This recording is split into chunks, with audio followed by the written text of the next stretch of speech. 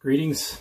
The Church of God has been a controversial issue in the last few weeks and months, and I want to touch on it today biblically. Now, I'm not going to address all that they are apparently standing for, freedom, rights, charters, all that kind of stuff. I'm not going to touch on that. There's a few things there that maybe I would even agree with them on. Definitely some things in their approach that I would disagree on. But I want to get more at the idea of who they claim to be. They claim, and they write it on their sign, that we are the Church of God.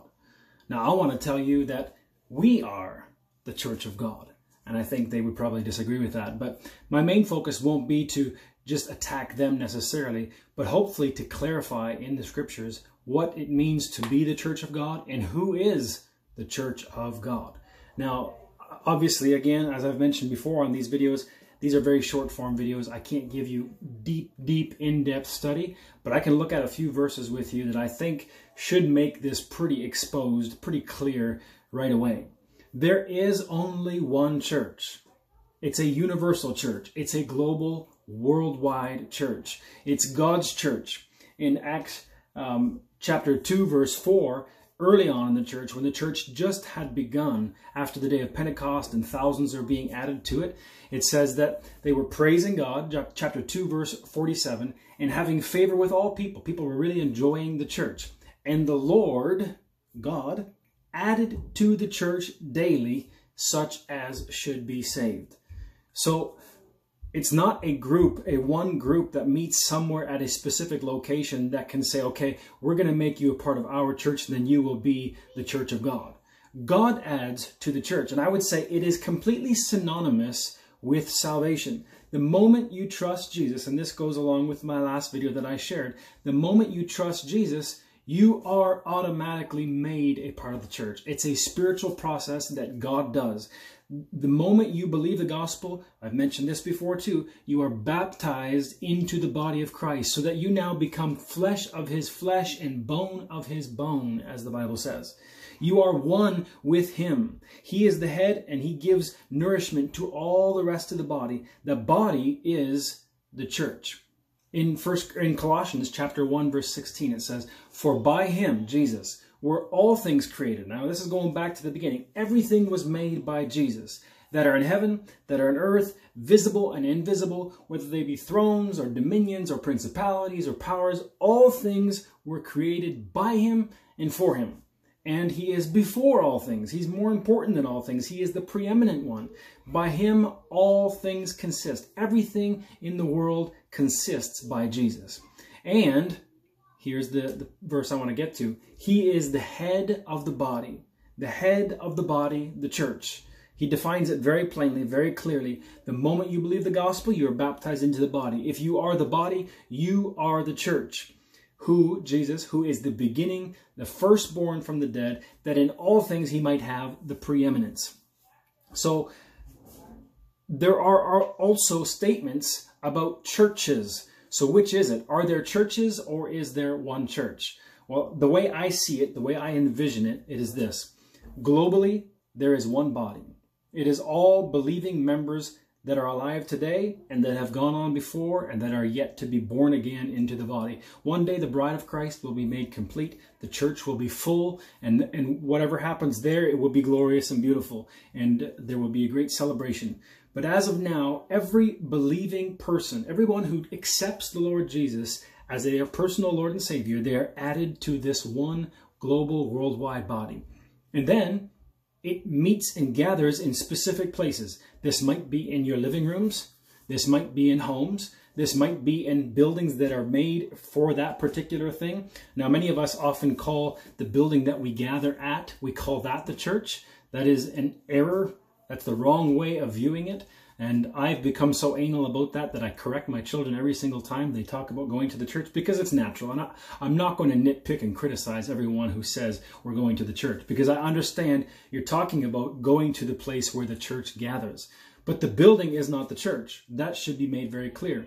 But there's other places where it says, say in Corinth, it says, to the church at Corinth. In the book of Revelation, it talks about the church at Laodicea, the church at Philadelphia, the church at Pergamos, so on and so forth.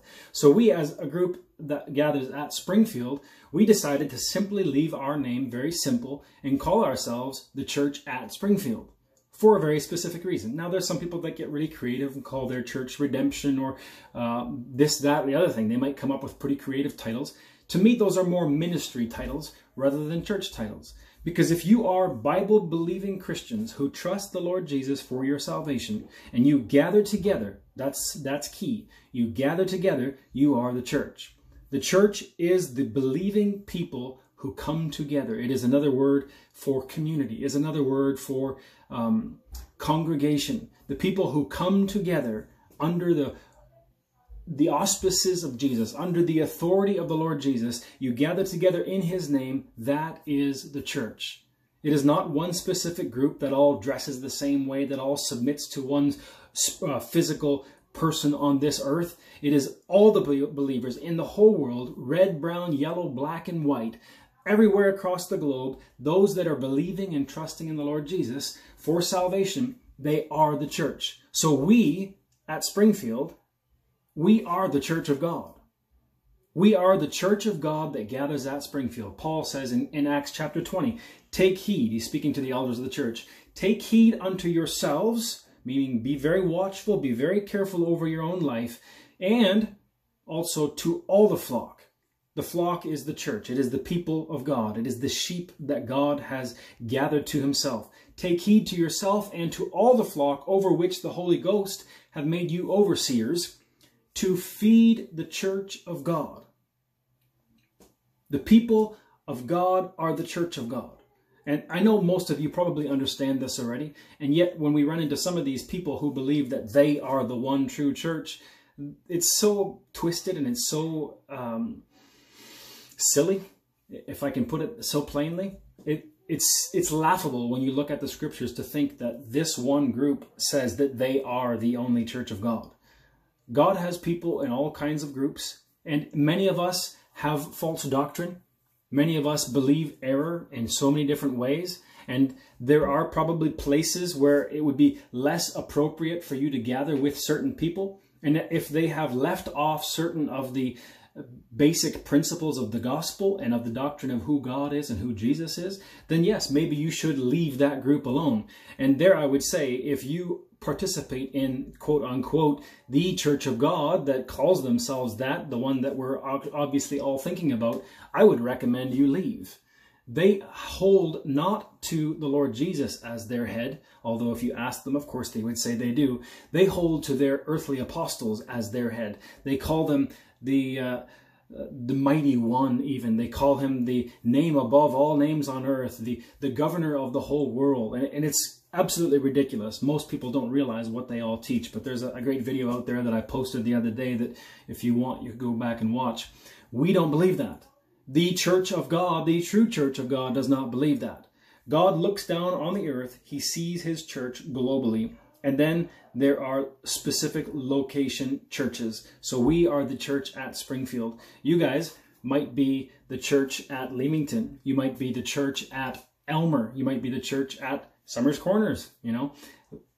And you might have a different name on your front sign. Fine.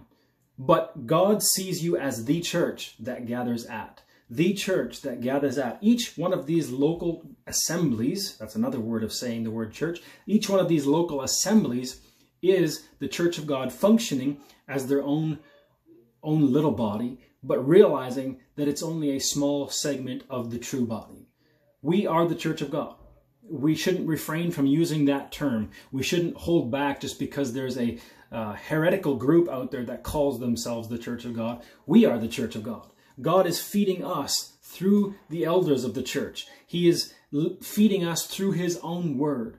We are the church of God at this place, at that place, and we hold to the head, the only true head, the Lord Jesus Christ. So hopefully that's clear to everyone that the church is not one specific group. The church is the body of Christ globally, and the church gathers individually at different locations, and it is all the church. There's churches, but really it's only one true church.